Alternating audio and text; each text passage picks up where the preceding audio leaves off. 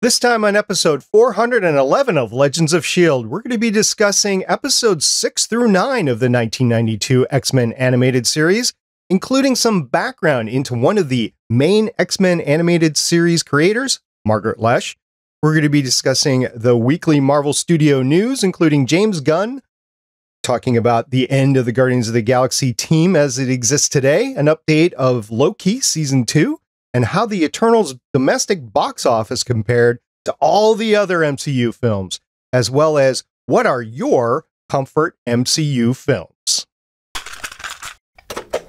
I'm Anthony Bachman from All Things Good and Nerdy, a geeky podcast part of the Gonna Geek Network, just like the show you're checking out now. Shows on the network are individually owned and opinions expressed may not reflect others. Find other fantastic geeky shows at GonnaGeekNetwork.com.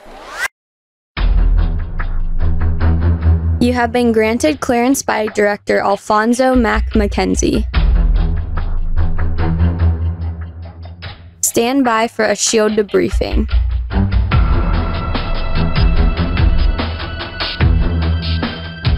All information to be discussed here is classified and may only be discussed among agents granted clearance by the S.H.I.E.L.D. director.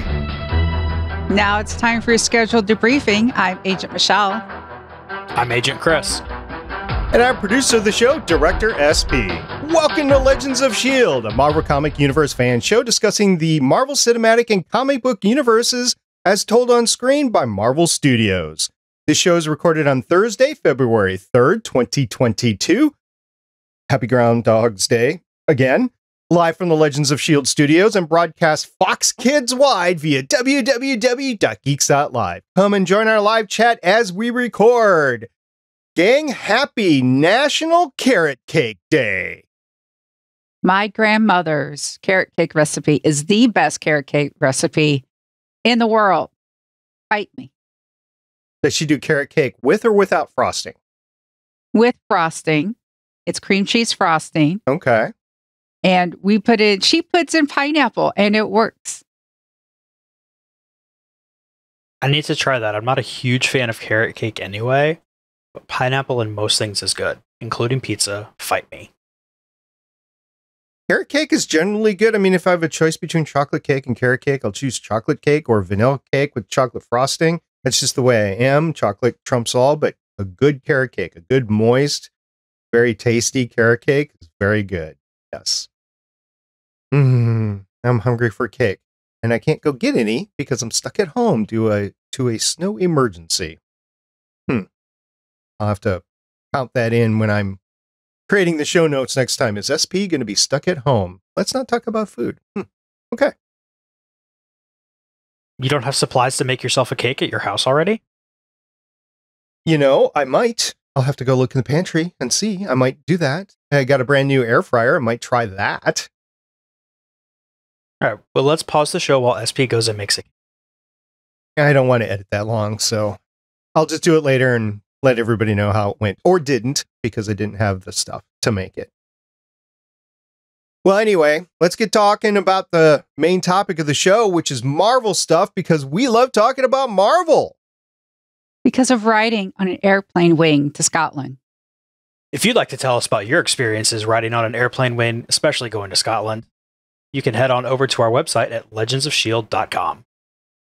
If you'd like to discuss how that whole sequence was an allusion or reference to William Shatner's episode on The Twilight Zone, you can leave us a voicemail at 844-THE-BUS-1. It's 844-843-2871. If you have any theories on how out of that entire airplane, only one passenger saw you sitting on the wing, head on over to Twitter and tag us at Legends of S.H.I.E.L.D. You could see us on YouTube, youtube.com/GonnaGeek. And if you just want to tell us all about how Scotland is the best place to go because they have one of the best accents, join our Discord server at GonnaGeek.com/Discord. And remember, Legends of S.H.I.E.L.D. is a proud member of the GonnaGeek.com network. All right, we watched 4 episodes of X-Men animated series. I'm hoping that we watch the correct 4 episodes as we are recording this podcast. We'll talk about that in just a bit. You guys ready to talk about it? Yes. Oh, yeah.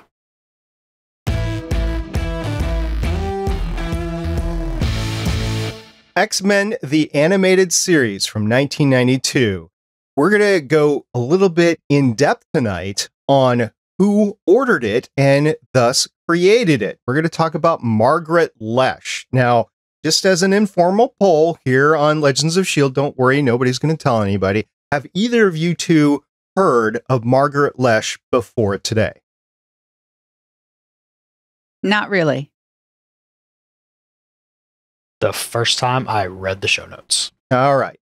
I did not know who Margaret Loesch was, and I consider myself a bad person for not knowing because she was instrumental in so much for not only kids' entertainment, but a lot of the entertainment that I enjoyed not only growing up, but also as an adult, even to this day, really, when it comes down to it. So who was she at the time the X-Men, the animated series was being ordered? She was the head of Fox Kids. So she was the one who ordered X-Men. She had a long-standing care for the X-Men. She was part of a failed pilot in 1989 called The Pride of the X-Men, I believe that was what it was called. And she just wanted to get it off the ground and she wanted to do it right. But before we get there, let's talk about the entirety of her career. Over her career, which spanned more than 50 years, well, 40 years by the time she decided to retire, more than 40 years. She started in 1971, but she has over 50 producer and 37 production manager credits that started in 1978. Some of her production credits include Popeye, The Flintstones, Scooby and Scrappy-Doo, Super Friends, Meanwhile, The Whole of Justice. She was one of the people behind that. The Smurfs, G.I. Joe, Dungeons and Dragons, the Transformers and Transformers the movie, G.I. Joe, My Little Pony, Fraggle Rock, RoboCop, Pride of the X-Men, as we talked about before, Muppet Babies. She also was accredited for 76 creator credits, including X-Men, the animated series. So I was like, wow, what has she done? And this is not a complete list because I know for a fact she was involved in Hasbro as well. Starting in 1979, she was the head of Hanna-Barbera Productions. That's where like the Flintstones and Scooby and Scrappy-Doo stuff came in. She was the head of Marvel Productions Ltd. From 1984 to 1990. She took over as Fox Kids president in 1990 to 1997. She was also the head, she was brought in to be the head of Jim Henson Television, which actually has a domino effect. She was brought in 1998. Jim Henson, I didn't realize this at the time, Jim Henson Television bought significant shares of what became Crown Media, which their jewel production is Hallmark Channel. So she was involved in taking two religious channels that had been combined into one. I think it was Odyssey Network or something like that. They were religious channels. She changed the programming from religious to family, started Crown Media and specifically Hallmark Channel between Jim Henson Television, which is that's what it became, and the Hallmark Company. They created the Hallmark Channel, and she was the person that's credited for starting the Hallmark Channel. So that was all her. And then she went on to do a couple of other things, kind of the charity stuff, I guess. A couple of things that she did was a Hatchery LLC and Hub Television Network. She quasi-retired in 2009 from television, and then again in 2014 was a more formal retirement, basically stating, I've done everything, I deserve a little time off. And I would think so. From 1971 through 2014, she was very busy. So also, she was an executive. I told you she did other things. She was an executive with ABC, NBC, Hanna-Barbera, Marvel Productions, thus Marvel Entertainment, which produced this, and then many, many more things. Was involved in over 100 live action and animated series and specials. She was just amazing. Now, I looked for video of her anywhere, like a video interview, either on the news sites, because she was a media personality. You would think that she would have been interviewed at some point in time, but I guess she was just dealing with stuff that wasn't in the spotlight at the time. And she was not in the era that we are today where media moguls get on and do interviews and that sort of stuff. But I was able to find a 30th anniversary YouTube video documentary on Batman the Animated Series. Now, there's not much crossover of her and the X-Men series in that documentary, but I actually got to see her. She was so passionate and so vibrant and just so into doing things that were good for the audience, not only kids, but for adults. And it came out in those interviews. She did mention the X-Men, the animated series in there, as well as some of the other properties that Warner Brothers brought to the table, like Animaniacs and stuff like that. But since it's a Marvel show, we won't get into that. But if you want to actually see her, I will have a link to that in the show notes. It's a 2.5-hour YouTube documentary, by the way. And she's only in there in spurts of like 10 seconds. I will also put the time codes in there if you really are interested. And I would recommend that you do, because she is behind not only this, but a lot of stuff that was, at least in my childhood, perhaps if you're listening to it, was in your childhood as well. And it was a lot because of her. And it was so great actually seeing her. I ran into a biography that I saw of hers on the TMC channel, because she was part of the TMC channel when it started up, Turner Classic Movies. And so there was a write-up there. I got a sense that it was like an old archived webpage, so I don't know when it's going to go away. I will also include that verbiage in the show notes if you want to see it and read it. I would encourage you to do that. As well as there was a article specifically on the X-Men animated series that she is accredited for the creation. And honestly, even with the Batman the Animated Series, she was in there for the first, like, I don't know, half hour, 45 minutes of that 2.5 hour special. I think she was not there much for the next like hour or so. I think she comes back at the very end. So she wasn't really involved in the day-to-day activities of these shows, but she was sure as heck in there to make those business relationships, to make sure that companies were together, and to staff these shows with people that were going to make them work. And we'll talk more about them in the future, but I wanted to devote a lot of today to Margaret Loesch. Do either of you two have any questions about what I ran into or anything that you've spotted in the show notes? You mean to tell me she is responsible for Hallmark holiday movies? Yes, she is. Just by starting the channel and then starting the programming of doing those holiday specials. Yeah, she was for that first year of Hallmark Channel. Yeah. It's amazing how this person, I feel ashamed. This person is behind so much media I consumed as a child and the media SP champions every holiday season. She was not just involved in children's media, though. Laverne and Shirley, Happy Days. Are you serious? Yeah, she wasn't the one behind that. It was too earlier in her career, but she worked on those properties. Yeah. Wow. This is someone who's had so many fingers in pies I did not know I ate.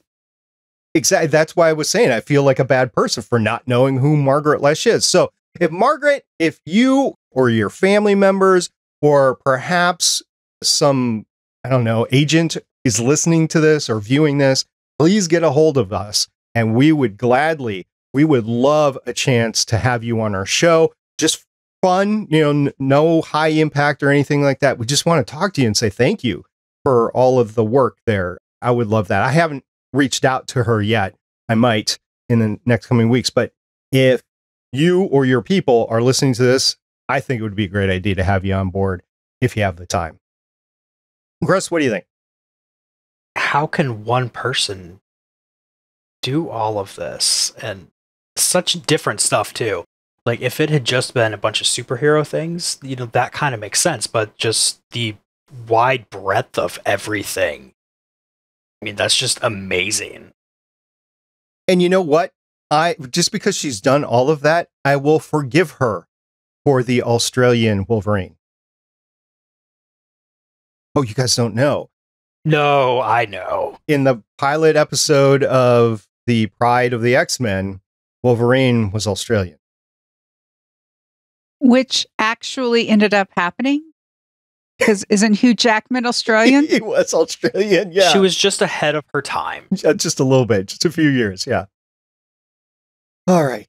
So if anybody in the audience has any questions, please let us know. Or if you have more knowledge of Margaret, let us know. Because I know some people watch Transformers and are involved in the Transformers crowd that listen to this podcast. So if you've run into Margaret anywhere, I would love to hear your stories. We would love to have it on the show. So please get a hold of us that way. All right. Are you guys actually ready to get on to the X-Men episodes that we watched this week? Yes. All right. Let's do it. I really hope I watch the right ones too. Now you have me worried. Previously on Legends of S.H.I.E.L.D. Because of bad Cajun accents, mon petit. I've said it on Twitter. I'll say it here again. If you skip the intro to this show, we cannot be friends. I'm not going to talk about that. If I hadn't seen anything X-Men, I still know that the two of them are very well linked and have a lot of history between the two. People need to remember that I believe it was Jack Kirby who went down into the lobby and punched somebody. I don't know if that's a rumor or not, but you were punching Nazis in comic books and everything. There's always been a political bent to Stan Lee and everything, even though you might not have seen it right when it was a kid. This is a way that they were able to address a lot of these themes. I mean, he ends up throwing a temper tantrum because a girl doesn't like him. Don't take a drink every time, you'll get alcohol poisoning. And the way he's drawn, you certainly get a sense of how much hair he's got on his arms. Also, with Rogue, by the way, entirely almost different set of powers. Yeah, her core power is that she can take strength from other people, and that's very similar. But she can fly. She's pretty strong on her own right. And she's, wow, I'm liking this version of Rogue. It's probably not comic book accurate, but maybe it is. I don't know. In the courtroom, I'm like, the public's not that bad. It could never be that bad. And now I'm watching it now and it's like, oh my goodness. The court scene when they're throwing the tomato and then you see footage of school parents at school board meetings or something else. And it's just like, this was supposed to be a warning, not a playbook. It's the power of 1960s Marvel magnetism. Do whatever you need it to. As Haley used to say on the show, because of magnets. We saw Deadpool. We definitely saw Deadpool last time. Thanks for putting that together, Chris. I enjoyed it. We'll continue as long as Chris brings it to the table, do a previously of in honor of the X-Men, the animated series previously on. All right. This is where it gets a little sticky, guys. And I had no idea that this was a thing until this week. So the X-Men, the animated series, episode 6 through 9, premiered on Fox Kids between February 6th, 1993 and February 27th, 1993. The problem is that episodes 6 through 9 as they aired are not episodes 6 through 9 on Disney+. And I think actually the story was aired in order because episode 9, The Cure, had some references to what happened with the Juggernaut as they were rebuilding the mansion, but we never saw the destruction of the mansion. So I think episode 10 on Disney Plus is The Unstoppable Juggernaut, and I think that's airing a little bit out of order. But I don't know. So I watched episode 6, 7, 8, and 9 on Disney Plus called Cold Vengeance, Slave Island, The Cure, and Come the Apocalypse. So here's an informal poll for the Legends of S.H.I.E.L.D. hosts here. Michelle, did you watch those same 4 episodes? Yes. Okay, so we're on page with each other. Chris, did you watch those 4 episodes or did you watch The Unstoppable Juggernaut? I wish I could say I watched The Unstoppable Juggernaut just so we could have something screwing this up, but I didn't. I watched the 4 we were all expecting. Awesome.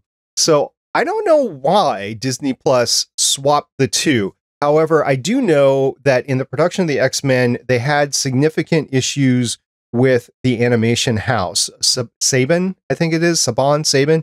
It's a South Korean animation house. We talked a little bit about it last time. and there was just some production issues as it was going back and forth. This was not due to that, though, or maybe it was. I don't know, but it seemed to air in the order originally. So I'm just going to leave it as I don't know why Disney Plus has them out of order. It just is really weird to me, especially because of the unstoppable Juggernaut and the references to Juggernaut. But it is what it is. So if you're watching episode 7, Slave Island, you jump to episode 8 on Disney Plus, The Cure, and you're wondering what happened to the X-Men Mansion, just know you're going to have to wait a few episodes to episode 10 to find out. Disney tends to do things in the episode that they were aired in. The Unstoppable Juggernaut episode just wasn't finished on time, so they didn't have it to aired air. On February 20th. It aired in order. It's just weird. I don't know. This one was a weird one, yeah. We're going to get more of that weirdness as we go along, I guess, but this one was just, I just want to call it out in case you're watching, because I thought I had skipped an entire episode because I had gone in and done the pre-research and I was looking for the title, The Unstoppable Juggernaut, and got The Cure. And it was like, okay, so there's some references, but I went about 8 minutes into the episode before deciding, no, wait, this is not the next episode. So it'll happen more, I guess. But all right, Michelle, what actually happened in the 4 episodes that we watched? Cold vengeance. After leaving the X-Men, Wolverine looks for solitude in the Arctic, but comes across Sabretooth, who's been tracking him. When the safety of a local tribe is threatened by Sabretooth, Wolverine must defeat him. Meanwhile, Jubilee, Storm, and Gambit do some investigating in an island resort called Genosha that seems to be a safe haven for mutants. On Slave Island, Gambit, Storm, and Jubilee head to the island resort of Genosha and end up as mutant slaves. The Cure. Rogue seeks a scientist who claims to be able to cure any mutant of their powers, but is he for real? Come the Apocalypse. An ancient and immensely powerful mutant called Apocalypse plots to destroy the world to bring in a newer world order. All right, so we got Muir Island, we got the Genoshans, and we got Apocalypse. Those are 3 huge storylines in the X-Men that I've come across. Chris, you're the comic book expert. I know Michelle has read a lot more than I have, but we'll just label you the comic book expert right here. You think that these are 3 of the bigger comic book stories coming out of the X-Men? I mean, these are definitely important things. They're not the first things I think of, but they're definitely ones that keep getting brought up over time. And I'm really excited that they popped up this early in the series because it's something that they can just go, do your thing, come back later. It's going to be a good time. All right, talking about a good time, let's talk about how we feel about these 4 episodes, Michelle. It feels like the comic, and in a good way. These storylines, familiar. It's just still good. The show is still just so good. Even with that Juggernaut episode not being there, that just kind of makes me feel like reading the comics because, okay, here's this part of the story that's going, and I'll figure out later why that kind of thing happened. I'm glad we're getting the background into the characters like right away, even though we started with the team and existing characters and existing universe. They're taking their time and going almost character by character and giving more and more in-depth background into them as they're telling the story in a way that you're getting a full story. We got into Wolverine and his bout with Sabretooth, not really background, but at least you got the 1v1 there. You got into the history of Rogue. You got a little bit more of Storm. So there were things that came along. We got Archangel, we got Apocalypse, we got Mystique. Yeah, this was a good 4 episodes. And if they continue to be like this, I'm excited to watch more and more and more. I'm told the first season isn't all that great. I know the 5th season isn't all that great because of production issues, but this through season 4, I'm really looking forward to it, especially that next arc too, with the Dark Phoenix, I believe is next up there. All right, Michelle, let's delve into a little bit of, you mentioned it before about Rogue actually being on a plane. Let's talk about Rogue. Rogue is one of the most beloved characters and one of the most tragic ones. Having the power to take people's strength and actually their powers for a bit by touching them. Sounds great. But in reality, she has to wear gloves all the time. She sees Jean and Scott together. We see the little flashback of her kissing her first boyfriend, Cody. We forget how much we touch and how much we rely on touch when we're humans. We want to hold each other's hand. We want to hug each other, kiss each other on the cheek. She just can't do a lot of these basic things. And it brings out the whole, Wolverine is there with this super, I can heal. Look at me. And he's like, well, there's no traitors in the X-Men. We all love our powers. And it's like, hey, you're just overlooking Rogue. And of course, I understand her going to Muir Island and debating about taking the cure. What does it mean to be, normal? What does it even mean? We meet Warren, who's the rich guy who's funding all of this. And here's this rich white guy who's blonde, who is ashamed of being a mutant and wants to be normal as well. And again, it's just the idea of what does it mean to be human? What does it mean to be normal? And I think Storm was one of the ones that just said we have to take time to learn who we are and to accept it. And that thought, I think, is really the through line throughout these entire episodes.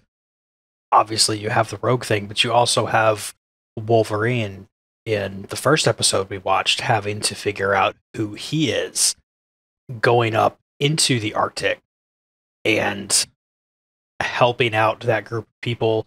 You had the one villager who thought that his whole importance in life was being the big strong one for the village, and then realizing that Wolverine being there was not a big threat to him. It was just somebody else who was able to help. And that kind of learning about who you are, I think, is a lot of why the X-Men as characters overall are such a beloved team in comics. And the fact that this cartoon is capturing that is why people still go and watch this cartoon. And rightfully, I think, consider it one of the best comic cartoons ever made. The end of that, I don't know what to call it, Inuit, Eskimo episode. I don't know what tribe they are. I don't want to insult anybody. Definitely go Inuit. Then. Inuit, yeah.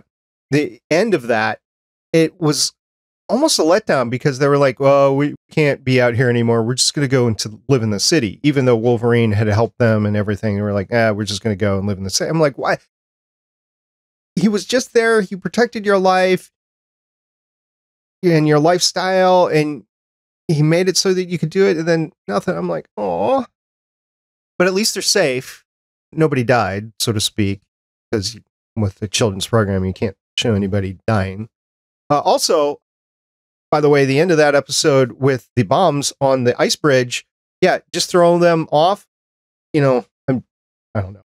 I might not be a rocket scientist or anything, but I'm just thinking an explosion underneath an ice bridge might be bad for the ice bridge. I don't know. I'm just throwing that out.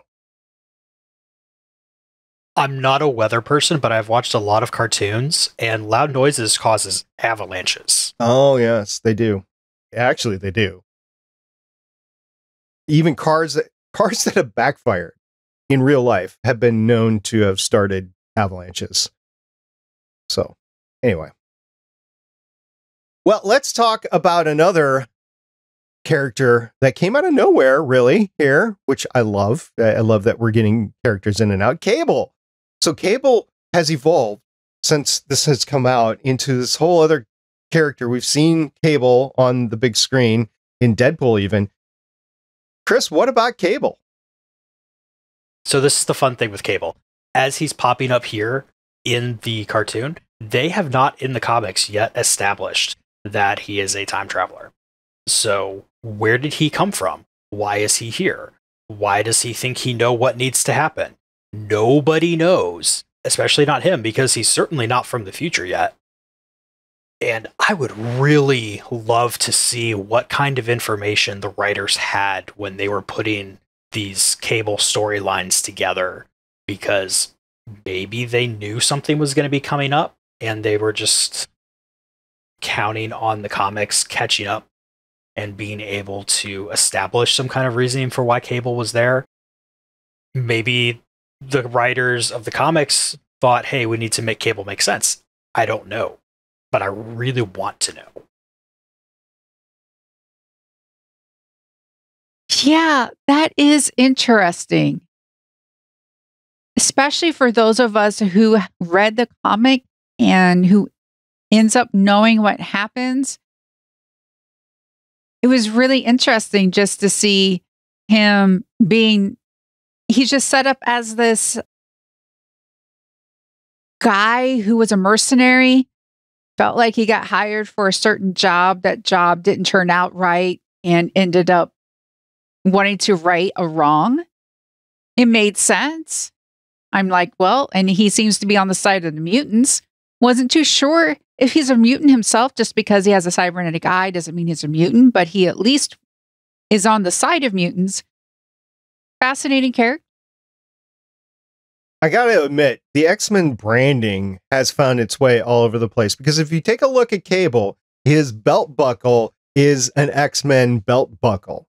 So, I mean, it's like a X-Men fan, getting a hold of the gear and wearing it a lot like I'm wearing an Iron Man geeky jerseys right now. That sort of thing. Yeah, I was paying attention to that. I'm like, okay, where exactly are they going with Cable? And he did have his X-Men belt buckle. Yeah.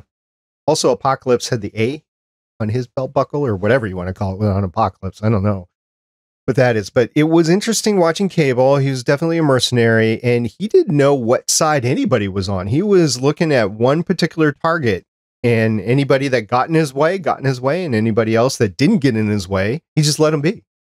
So I'm looking forward to seeing more of Cable. I don't know how much more Cable we're going to see. I didn't look in IMDb, see how many episodes that Cable's in, but I'm looking forward to that. It's, like I said, this is a lot of great setup, and I'm looking forward to more and more story here. I do have a beef, and I promise not all my stuff is going to be beef, because I am enjoying the series right now. But when Storm and Gambit and Jubilee were headed to Genosha, they went to the airport. Not airport, but airport. On screen, 2 words, airport. So I'm just wondering what kind of spell check was available in 1992 when these episodes were being made. Perhaps someone who didn't speak English was trying their best to animate the show. Yep. Somebody from South Korea, probably. Yeah. Makes perfect sense to me. I actually Googled. I'm like, okay, worldwide, is it called airport or is it just called airport? No, it's called airport everywhere. One word, no uppercase on P. So it makes me think about the Sega Master System cart that I found that definitely says Monopoly instead of Monopoly. Oh, fun stuff. Fun stuff. All right, Michelle, let's talk a little bit more about Apocalypse. Apocalypse came out. We had the 4 horsemen, although one was not on a horse. I don't know if that's comic accurate or not. But anyway, Apocalypse shows up, and we all know Apocalypse is a big X-Men villain. We do. And if you're someone who is sitting there going, that X-Men movie that Apocalypse in the movie wasn't all that great. He just seemed lackluster. Was he really a threat? Watch the animated series. Yes, it seems over the top, but here is a being who really not sure if it's a mutant or someone else. It's like if you thought Magneto was bad, Magneto has a cause and has respect for some life. Apocalypse is just, let's just wipe everything clean. And I don't care if you're a human, I don't care if you're a mutant, whatever. you're either one of my minions or you are just wiped from the planet. Although he was strangely cool with Rogue just magically not being the first one that was going to become one of his horsemen, which is kind of surprising when you see how he treats everything else. But we get that really sweet Walt Simonson Archangel design, and I'm so happy that they found a way to get that in here. I don't know if Archangel is going to be in more of this or not. It's kind of nebulous at the end because he gets all his evilness sucked out of him by Rogue, which I guess is another big thing for Rogue, right? But he keeps the look, at least, and I don't know how that's going to translate in the future. But we get Archangel, too, which is great. We also get War, Pestilence, and Famine as well. I thought they were played pretty well, and I enjoyed seeing that. I did have, okay, again, I promise I'm not going to just nitpick this whole thing, but the battles happen around recognizable landmarks. So they start out in Paris where the Peace Accords are happening, and then they end up at Stonehenge. It's like, you couldn't have picked like a countryside cornfield somewhere. No, you have to mess up Stonehenge because Apocalypse's ship is under Stonehenge, and then the ship goes up and there's no more Stonehenge. Well, yeah, how do you think he finds it? If you just have it in the middle of a field, it could be anywhere. Oh, okay, good landmark. Yeah, yes. Should have put it under the pyramids. Stargate program. Also, Gambit's personal clothes, I love the pick there. Just take his normal costume, which is obviously a costume, right? It's obviously not normal people clothes. And just put a coat over it, and he's a civilian. Okay. Am I missing something? Was there something going on in LA maybe that made that okay at the time? Miami? I don't know. I would think it would get hot there with a coat on, though. He's from New Orleans. It gets hot and humid down there. So he's in a less hot and humid environment and wear a coat. Okay. Also, he's just really comfortable with who he is. I guess. Through line. Yeah. He's comfortable who he is to a point. Well, first of all, he's got a death wish because he really wants that kiss from Rogue. Yeah, I mean, he's like over like 3 episodes. He's like, hey, we can go out and we can whatever. I'll touch you. Does he not know what that means? He obviously does. I just don't get it. It's escaping me who wrote it right now, but there is a comic where Rogue and Gambit are together romantically, and it's really bothering me that I can't remember who wrote it now because I want to go read it, and I know that it's a fairly recent thing, and it's somebody who I'm going to feel really stupid about forgetting that they're the ones who wrote it. But that is something that happens eventually in the comics. Plus, it's Rogue. Can you blame him? Yes, I remember this storyline back from when I was reading Marvel. I don't know, I don't want to talk too long about how a lot of these stories come from the 1990s. Again, this series led to the comics boom in the 1990s. I witnessed the rise and the quick fall of it. And it is a comic accurate deal. But Gambit is coming on a bit too strong there, buddy. Just a little bit. So another thing that Gambit has is he's got this, I don't know, wish to kill everybody around him because he's just touching stuff and make it explode, right? So you got to watch yourself when you're around Gambit because if you don't, he might like do a prank and accidentally blow you up in the process or something like that. But one of the people he has an issue with is Cyclops, which came out really early in episode 6 of this and then just perpetrated throughout these 4 episodes. It was Gambit and everybody, but Gambit definitely has a thing against Cyclops. As I don't want to talk any more about it. I definitely had an issue with him. Chris, what's going on with Cyclops? Cyclops knows where Gambit came from. As viewers, we do not know at this point where Gambit came from. Gambit is being reckless. I very much appreciate that they are showing that his power is not just the cards, it's charging up anything, and he is taking full advantage of that. But Cyclops also needs to take a chill pill here. He's at about a 12. I need him to come down to a 2. Yeah. That triangle of Cyclops, Wolverine, Gambit. Wolverine and Gambit have sketchy past. Cyclops very much righteous. Everything needs to be proper. And there's an order to things. And just Scott. Come on, Scott. Add a 2. You're right, Chris. Add a 2. I saw one or heard one or whatever, noticed one sensible thing from Scott. They were Muir Island and he was saying, well, you know, maybe some people don't want to be mutants. We can't make that decision for them. Maybe it was back at the mansion. I don't know. But he said, yeah, we have to keep this open. If there is a way for mutants to become non-mutants anymore, we have to keep that open and available for people that don't want to be mutant. And wow, fast forward 30 years, and that has definitely a different meaning today than it did back in 1992, and very true even today. And it's kind of surprising coming out of Scott's mouth. I thought it was a little bit out of character for him too, but I don't know, maybe it's part of his character trying to think altruistically. It's part of Xavier. Xavier has that same idea, and you have to realize one of the things that you notice is Cyclops in these 4 episodes, there's that moment where Cyclops isn't listening to anyone until Xavier calls in. And Cyclops is like, okay, Daddy's speaking.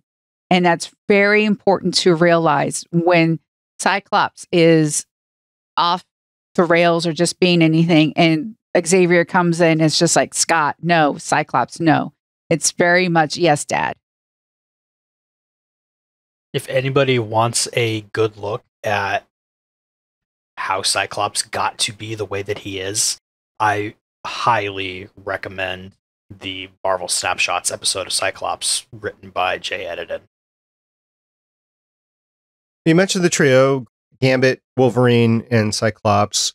Getting a little bit more into Wolverine here. When he came back from the tundra, or the Arctic, I believe is what it was referred to as, to the mansion, he's like, well, where'd you guys go? And where did you go? And he's like, oh, I was just out. And then he sniffed like he had a cold because he was out in the cold. Wolverine has this incredible healing power. It's how he got to survive in the cold, cold ocean and anything else that he's been against with. Does Wolverine get colds? I don't think he would, but maybe I'm not adept at the Wolverine lore here. Healing bones and muscle is different than cells fighting off a foreign invader, such as a virus.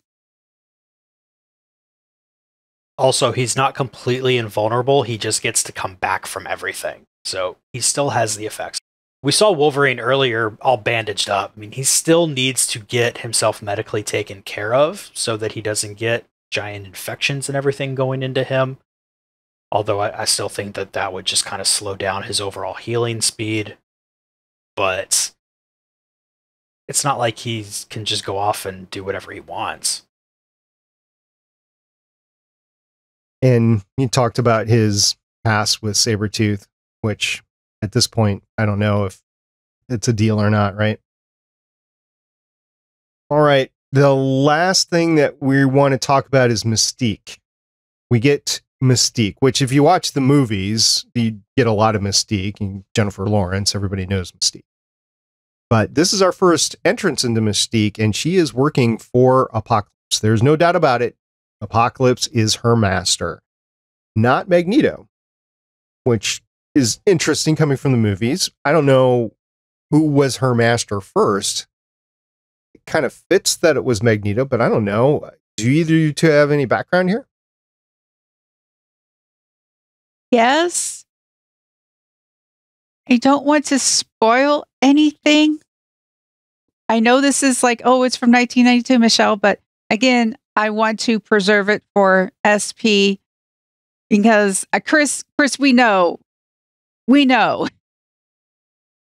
there are things that have happened.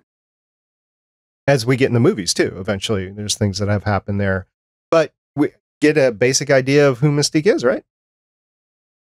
Oh, indeed. Right off the bat, she's we've learned she's a shapeshifter. We learn she's out for herself.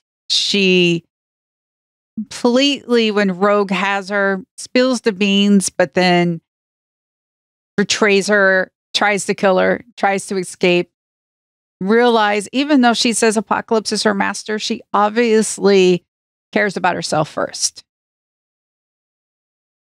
All right. I think that's it for our discussion today. We'll get a chance to wrap up. I was wrong before. I thought we would get the Dark Phoenix coming up next, but no, we get Days of Future Past next, is part of the arc that we're watching next. I'm looking forward to that. So this series has me engaged. Is it the best series ever for me yet? No, because I like other properties. I'm like more of a sci-fi guy, but this has my attention. I thought it wouldn't have my attention, but it does. It has my attention, and I like learning about it. So thank you very much for bringing me along with you guys on your rewatch and my first watch. And I don't know how long this is going to take us, year and a half. This was 5 years when it originally came out. So we get it a lot more condensed than that. And I'm looking forward to the next stuff. So with that, you want to say anything about these 4 episodes, Michelle? It's only going to get better. I know eventually, like the 5th season, but this show does get better, and it starts off strong, and it's still going to get so good. And we'll talk about those 5th season production issues later. It stems a little bit from the Marvel bankruptcy that occurred at the time and a change of animation and stuff like that. But Chris, what are your last thoughts? They're doing a really good job keeping comics accurate to things. That's something that I'm used to looking at from video game aspects over on Play Comics, and it's something that I can't watch this and not keep in mind. And the fact that it's been so long since I've seen this, I think is really helping me enjoy it here, because I'm refusing to look up anything. My wife is watching these with me so that if I need to look something up, she's seen enough things with me. She knows, like, she will not tell me things if she thinks that it's going to ruin me watching this. And it's so much fun going through this again. She is more than welcome to join us on a future episode. She can pick. I don't care. She can be on them all. I don't care. But she's more than welcome to join us. So next time we are going to be closing out season 1, episodes 10 through 13, in that weird realm of whatever. But we're going to be closing out season 1, and that will be next week. In the meantime, we do have some Marvel Studio news to get to.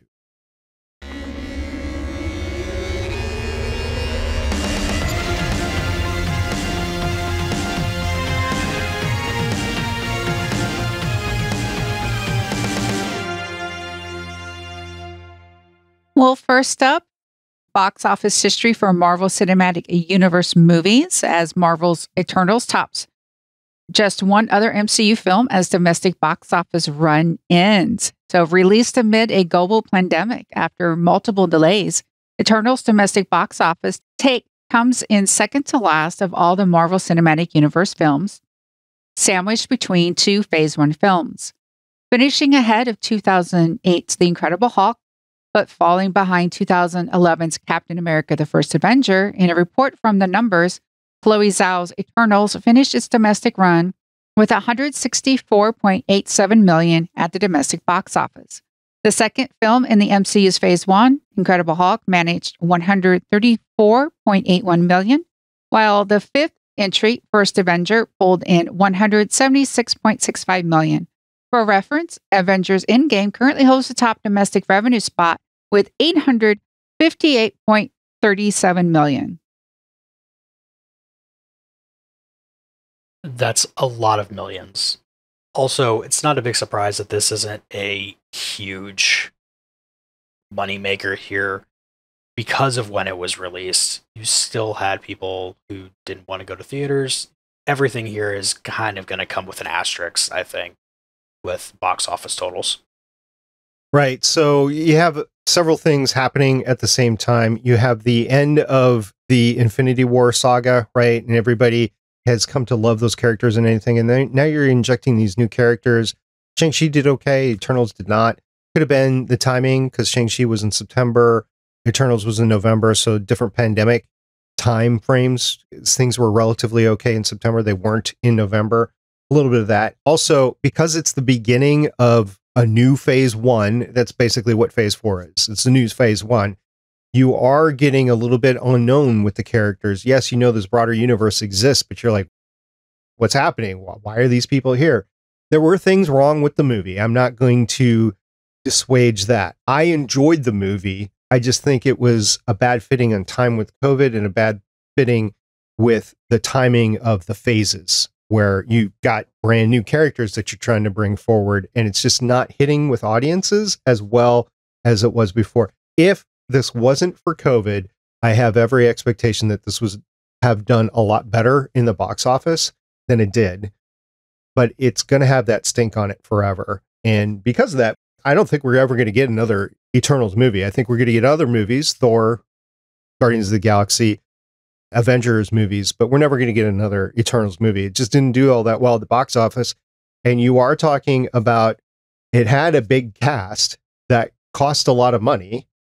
Maybe not everybody, but there were big names in the cast, and it's not, you can't finance another one. They just don't want to take that risk. And you also don't have a lot of good talk about it.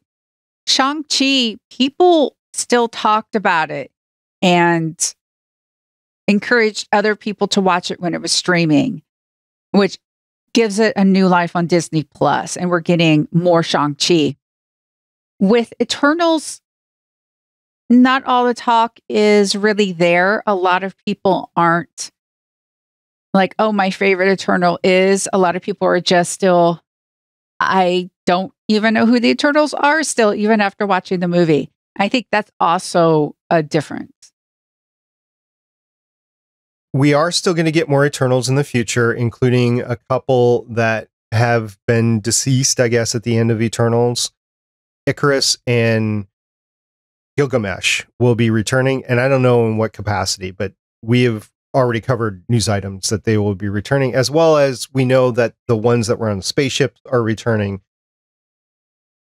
I don't know if the ones on Earth are going to be returning or not, but you are going to have Eternals that are returning. I just don't know in what capacity. I don't think they get a Disney Plus film. I think they're thrown into other properties as they go forward.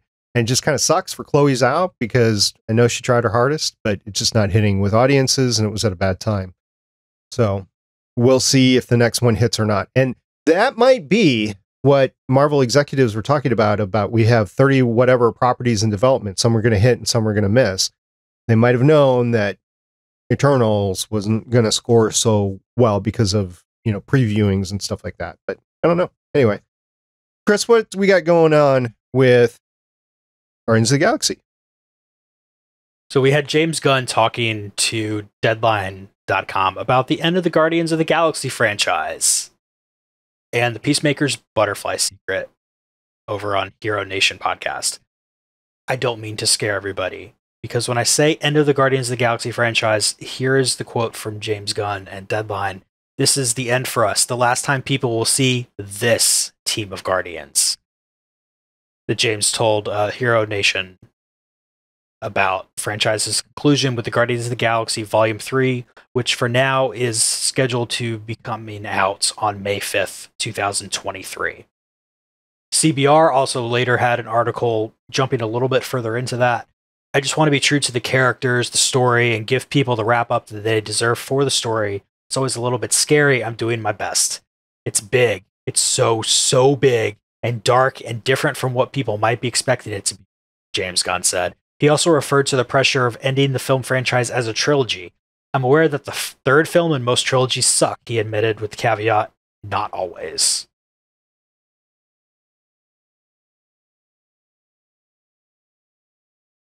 I am fine with this team not going forward for a variety of reasons, some I will not get into right now. But it makes sense or characters to move on from a group. Forcing characters to stay together just to stay together can make for a boring story. I know there was some issues at the end of Endgame where Gamora was not recognizing Star-Lord, so I think there's definitely going to be some things going on with the sisters there, but we'll see exactly how it ends and which characters go forward and which don't, or maybe they all don't. I don't know. If the franchise loses Rocket and Groot, I think that would be a huge problem for them.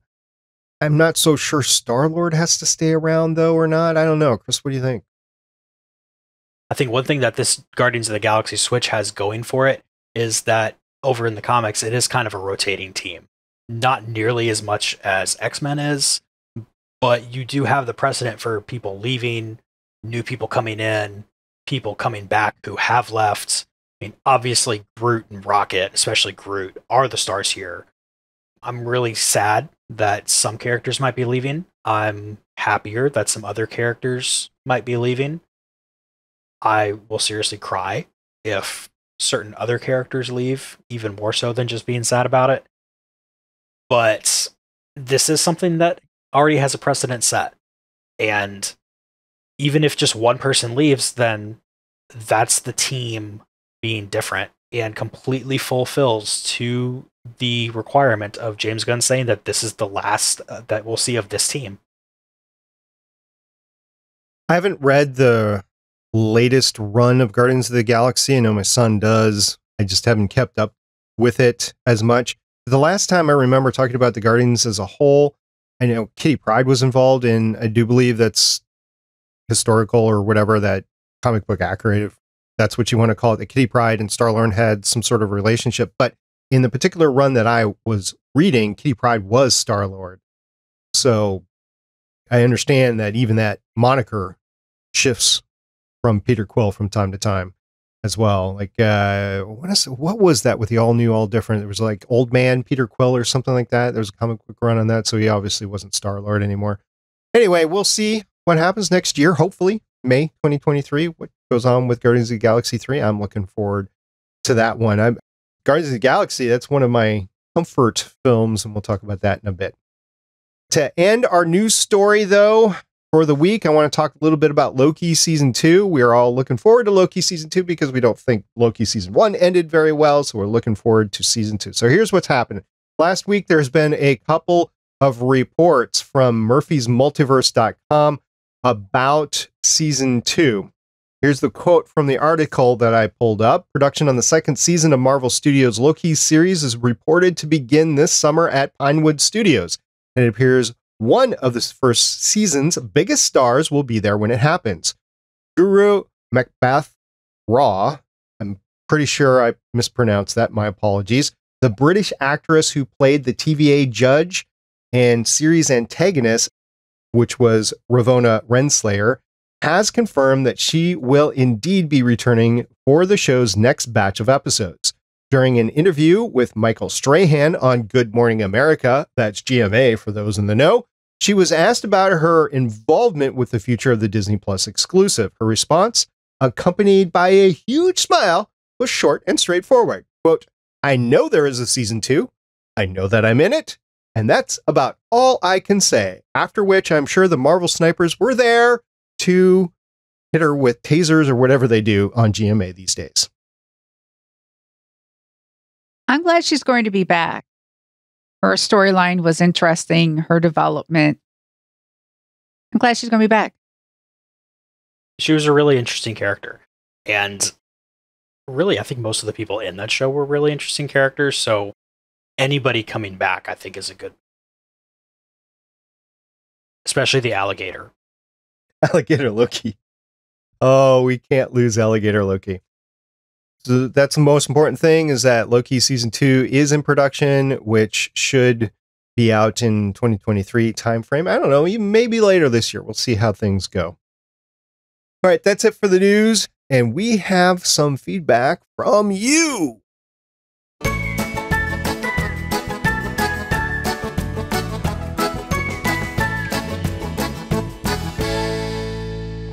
All right. All the agents of Legends of S.H.I.E.L.D. have access to the Legends of S.H.I.E.L.D. Twitter account, including Agent Lauren, who's not here. So I have no idea who posted this, but somebody on our Twitter account posted, "What's your, quote, comfort, unquote, MCU movie?" There was various different responses. I'll just run them down really quick. Andy Migna said Thor Ragnarok. I like Thor Ragnarok. That was a pretty cool movie. At Mr. Paraclete said probably Captain America First Avenger. When it came out, it wasn't that big of a hit, but I can see how you like going back there, especially since it's got Tommy Lee Jones in it. I mean, who doesn't like Tommy Lee Jones, right? At Cody from Zero said Winter Soldier, Cap 1, and Thor 3 are up there too. So he's going Winter Soldier, and I might be mistaken, but I think Lauren might be on that with Winter Soldier. I'm not sure. We'll have to ask Lauren when she comes back next week. And at Alex Keeler said Guardians. I'm assuming the first Guardians of the Galaxy, but it could be the second one. I don't know. Maybe it's both. So, Chris, what are your comfort MCU movies? Either of the Guardians films because of Groot. Like, it doesn't matter what else. But also Hulk, because Hulk just holds a special place in my heart. I know a lot of people are going to fight you on that, but okay. Okay. It got new legs, I guess, during What If as well. There's a lot of backstory with Hulk, which we don't have time to get into here. So, Michelle, what is your comfort MCU movie or movies? I like Ragnarok. Makes me laugh. It's not so much a feel-good movie as I enjoy watching it. I enjoyed watching it before Chadwick Boseman died, and I'm always talking about Black Panther because of the artistry of it, the characterization, the power of the women. It was an amazing movie where it's now, some of you can still consider it a comfort movie. I still see it as a comfort movie, but then there's an extra layer of just sort of like, I need to wrap myself up in a blanket because Chadwick is no longer with us. This is a really good movie and was in my consideration when I thought about what would be my comfort movie. I thought of that. I thought of Thor Ragnarok. I thought of Guardians of the Galaxy, the first one, because I don't know. I mean, even the second one, it starts with the little dance scene and everything going on. So, I mean, I like it, but I think the one movie that I keep coming back to more and more and more, and unfortunately it's starting to get a little bit dated, just a little bit, but not much, is Iron Man. So Iron Man would be my comfort movie. They're all good. It's fun every once in a while just to go watch them all. I had started a watch through, kind of stopped because I was doing some other watch throughs. I'm going to go back, do that, and eventually I'm going to do an Agents of S.H.I.E.L.D. watch through again. Hopefully by the end of this year, I'll have that all done. It's a lot of episodes with that. So when I start, it's going to be going on for a while. I have a question for all of you.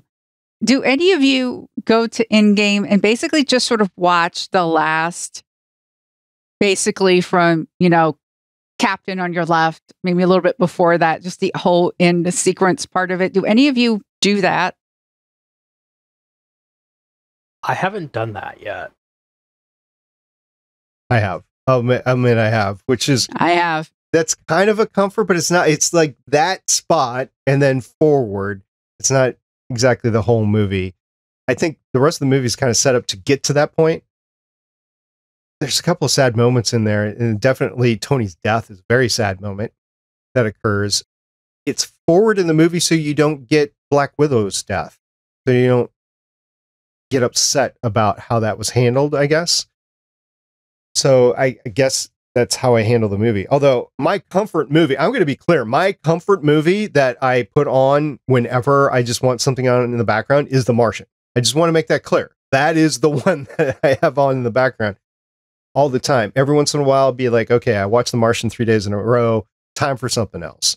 So I will put on like an MCU movie or something like that. But yeah, The Martian is my the comfort movie. But if I'm going to do a MCU comfort movie, more often than not, it's Iron Man. Yeah, the original Iron Man, 2008. All right, so if you, listener, didn't get a chance to get us your opinion when we threw out that tweet, whoever threw out that tweet, I'll admit it was me. But whoever threw out the tweet, if you didn't get a chance to respond, let us know. I would love to know what your comfort movie is. I don't know, Chris, it's Friday Eve. We're recording this. What do you think we should do now? I think we're definitely just going to have to pour ourselves a drink and get ready for the coming apocalypse.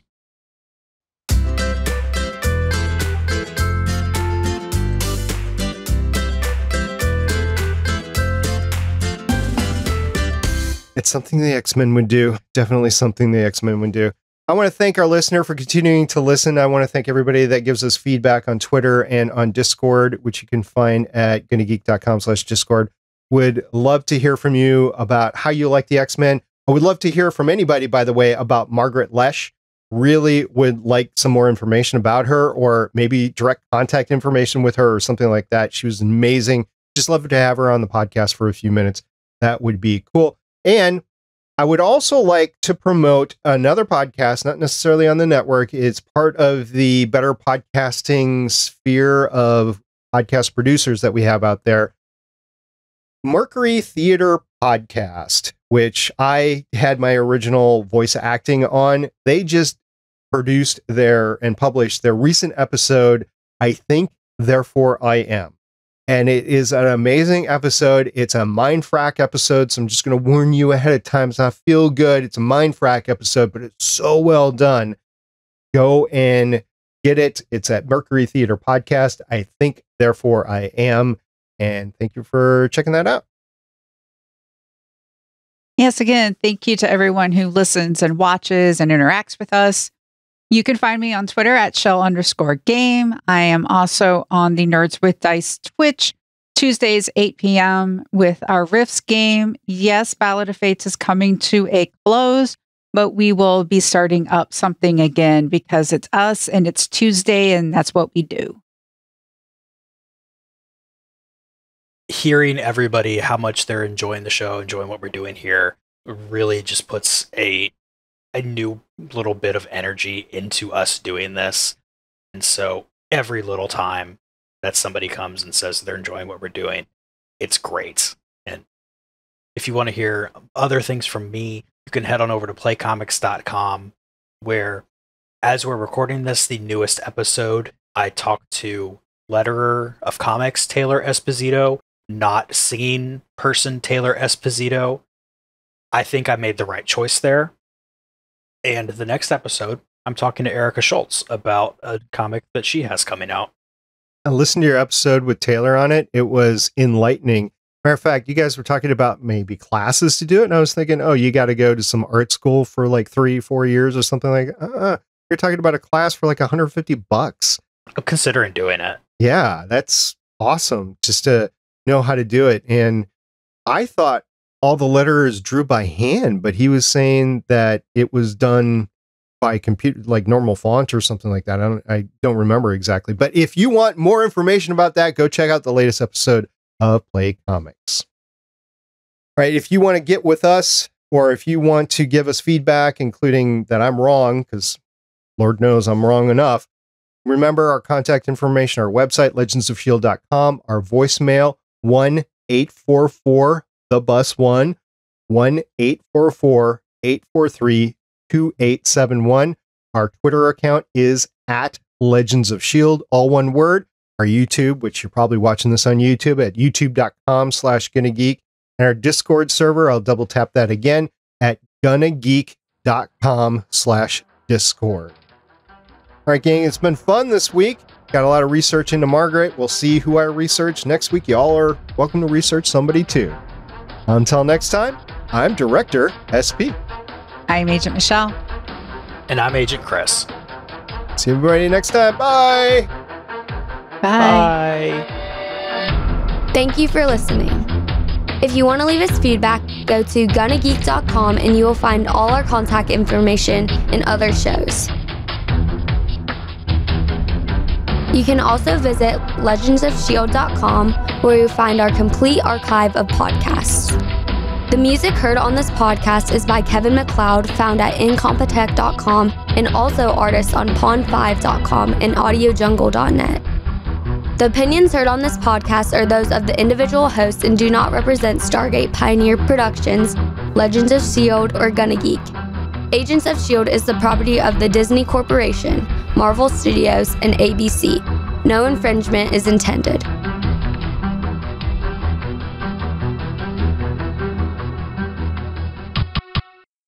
Legends of S.H.I.E.L.D. is copyright 2013 through 2022.